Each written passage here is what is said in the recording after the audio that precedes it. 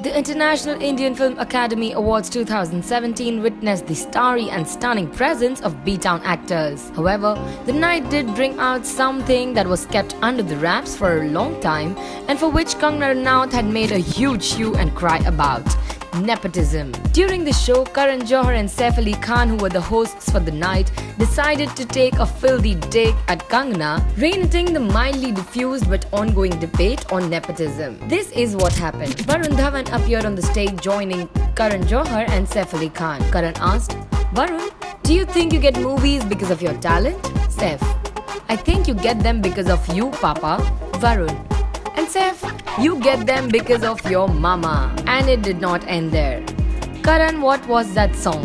Bole चूड़ियाँ bole Kangana, वो ही ना बोले तो better है, वो बोलती बहुत है. And no, that is not all. Kangana was not present for the show, and all the three of them later cheered out "Nepotism rocks" and smiled. Well, what do you think about this dig on Kangana?